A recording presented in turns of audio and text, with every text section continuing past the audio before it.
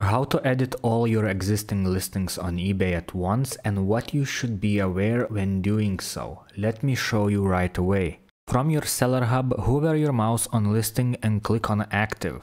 Scroll down a bit and you will see the checkboxes near the action. Click on it and you will see that 200 results out of 460 are being checked.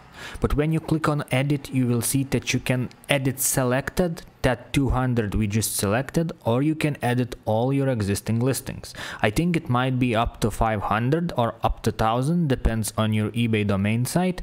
But if we want to edit all of our existing listings, we have to click on edit all.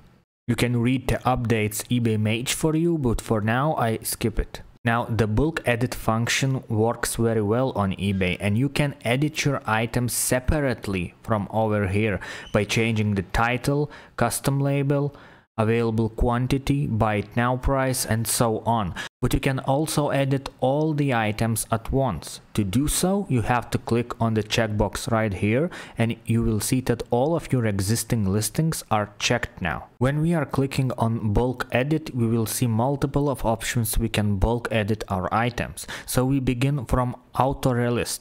Autorelist means that the listings that are selected to be listed on eBay for a specific amount of time, let's say 15 or 30 days, with this option you can make those listings appear on eBay automatically. But I don't have such listings, so if I click on this, it shows me that no selected listings are eligible for this action. We have available quantity. We can change the quantity from over here one by one, or we can bulk edit all the quantity of our listings. And we have several options here, like lower by, increase by, or change to. So if I want to lower all my quantity by one, I have to just simply input 1. But if I choose this option but don't go below, it might be complicated, so never choose this option. And if you want to set your quantity to default quantity, click on this and input the number you want. In my case, I would like that there will be 3 items on each of my metal signs. Because I am selling the same design, I will produce it, I will manufacture it once the client will purchase it, so it's way easier for me. If you have different types of items and different quantities of your item, you can't do it. Moving next, we do have buy it now price. And as you can see, there are almost the same selections as it was when you are choosing quantity. You can lower by, increase by, change to, or remove at all, but it only applies to auction style listings. So if I want to lower my price by particular amount of percent, or amount in dollars, I can do it from here. So if I want to make a discount, I can do it from Markdown Manager through promotions. But if I want to lower my prices because of my production cost was reduced, I can do it here. So I'm lowering my price by 10%, but I don't choose the option don't go below, because when I choose this option and input, let's say $5, it means that all of my listings are going down to $5. It means all of the buyers can buy my listings for $5 because that's a rule. The first rule that lower my price by 10% will be ignored, and the second rule will be applied. So I advise you to never use this option because you might get a lot of sales and your items might be bought very cheap. Next we have charity. If you would like to donate some amount of your sale to charity, you can make a donation here by creating an account, or you can remove donations from selecting listings. Moving forward, we have offers. And as you can see, offers are eligible only for 459 out of 460 selected listings. That's because I have some listing with multi-variation, and multi-variation listings are not eligible to receive offers. So if I want to, I can refuse to accept offers by clicking on this one, and I can allow offers by clicking on this one. I can set the price to minimum offer amount someone can suggest that will be automatically accepted or declined, or if I already have allowed my offers before, I just skipping this option. Next we have reserve price and starting price. Those two are mainly used for auction style, because reserve price I don't have any listing for this one, and we can increase, decrease and change reserve price if we have auction style listings. The very same thing applies to starting price. It only applies to auction style listing, and it usually costs you money to change the starting price. So if you are selling on auction style, you can see your eligible listings from here and edit it, but I can't see it. Next we have delivery, and we have two options. It means packaging details and shipping policy. For packaging details, we can bulk edit all of the selected items, package dimensions and shipping weights, and for shipping policy we can actually choose other shipping policy if we have set up into business policies. At this point I don't want to change my shipping policy, so I'm skipping this one. Moving next, we have listing details. So we can actually change the category of our listings if we want to. We can also change second category, which might cost you some. And we can choose the store category and the second category of our store. This can be easily done if you have very same or similar items, but if you have multiple of items, different items, variety store, which means you are selling electronics and home decor and toys, it will be more complicated for you to select the category for all of the listings. So you have to make it separate, select only 80 listings and then edit the category and so on. Next we have condition, but it's rarely changed. So if you are listed an item that are used but marked as new, you can change your item condition from over here, but it's very rarely used. I don't know why people should use it, perhaps if they are listing their items with some kind of software, but I never used it because I select item condition upon listing my item. For large sellers especially, there are custom labels that can be applied to all of your listings. So if you want to change your 460 eligible listings custom label, you can do it here, and you have up to 50 characters. The custom label isn't visible to your buyers, so you can type here anything that you want, anything that might help you when you're fulfilling the order. And it might seem nonsense at first, but when you are having 100 orders a day, it will make things easier. So think about the future and custom label your items.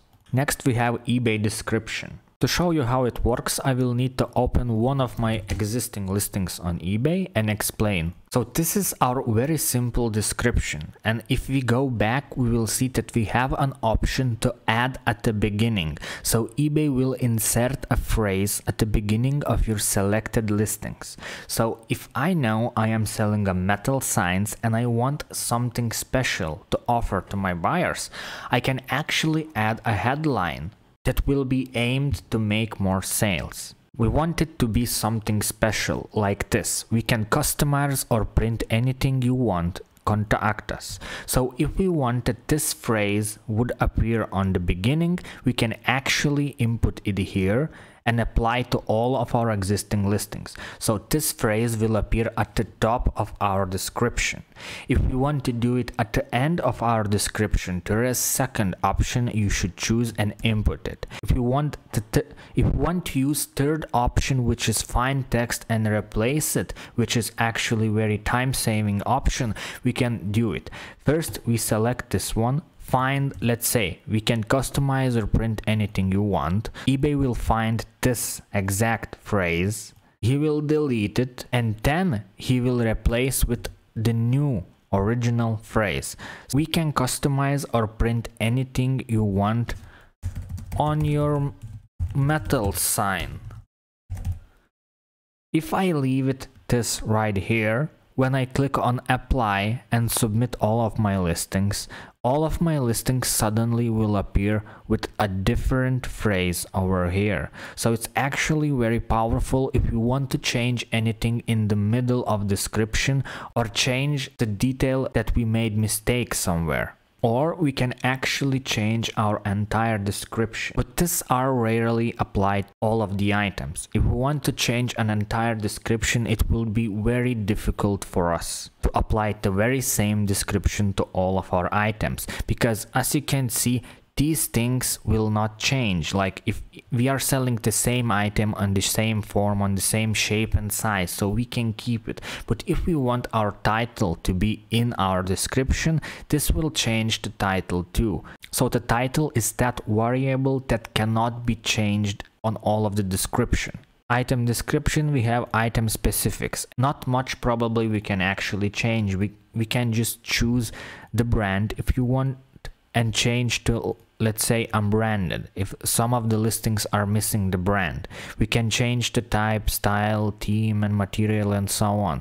If you have different types of items, it's very complicated. If you are selling one item with the same shape and design, it's very easy to use. After item specifics, we have title and subtitle, and there is nothing you can change actually, because you can make no changes. You can change the entire title to something, which is not very wise when you're editing 400 listings, because the same title will apply to 400 listings. That's not what you want.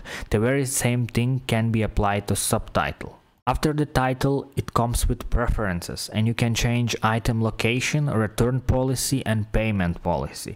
Regarding return and payment policy, it's very the same as shipping policy. If you click one of these, you can actually choose the return policy you have created from your business policies or created over here. So nothing much to speak about here. But when it comes to item location, you can actually change the zip code, city and state of your item location. Well, I don't highly suggest you to change the city or entire country as your item location, because this may cause on your account suspension or even flag, because this is major change which can cause even the highest suspension on your eBay. Business aren't usually doing it, and I don't know why it's here. Perhaps some of the sellers are selling the item from the different locations. They can put some of the items that are selling from different locations. In this case, it's not very useful. And the last three options, which is sell it faster, which is listing upgrades, promoted listings and volume pricing.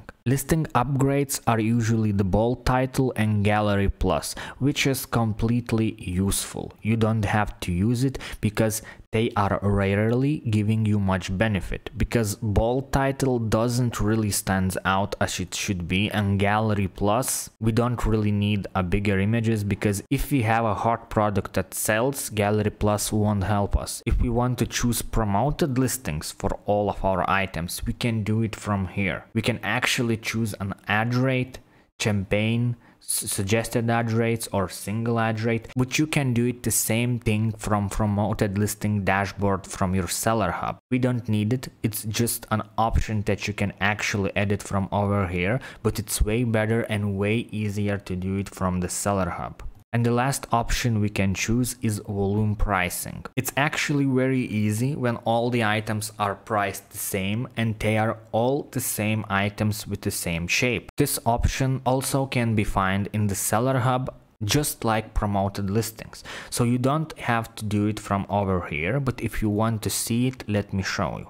The very same thing you will see when you are listing your item, the very same options. If you buy 2, you will save this of money. If you buy 3, you will save this amount of money. So if you are very new to eBay, just skip it. You don't need it. You don't have enough limits on your eBay account, so you can use it. If you are a high volume seller, you should definitely use it if you have more than one of your items in your inventory stock. And that's basically all. When we are finished updating each and every or bulk of our items, we just hit on submit all and see if there is any estimated fees. If there is any estimated fees or insertion fees, it means that you accidentally chosen listing upgrades such as bold title, subtitle or gallery plus option. Usually it's zeros, it's free of cost, and you just hit submit and you are seeing if there are any errors of your listings. Because if there are any errors, eBay will notify you and you will have to solve it. In my case, my all listings were updated and are live now. So I have no issues, no errors, and there is nothing to change for my listing. That's it for today, and make sure to watch my channel if you want to learn more things about eBay.